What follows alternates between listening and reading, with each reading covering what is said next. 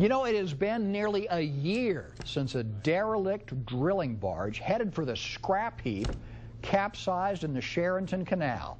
In so doing, blocking a major artery of waterborne transportation and commerce for an entire region of this state.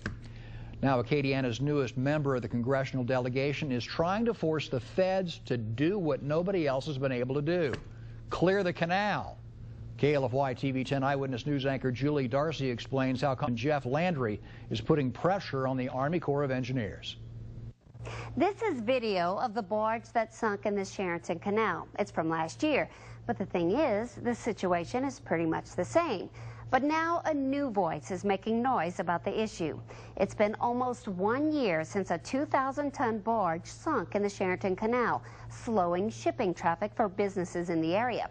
Now the problem has made it all the way to the top. At a hearing in Washington, D.C., Representative Jeff Landry made a direct plea to the top brass of the U.S. Corps of Engineers to finally do something. Sir, the problem is that when the Corps wants to use its authority over navigational waters, it does so.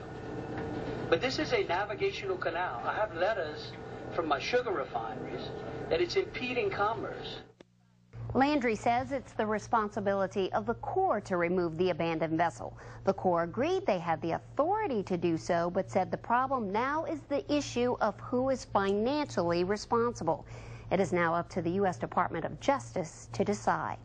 In the studio, I'm Julie Darcy for KLFY TV 10 Eyewitness News.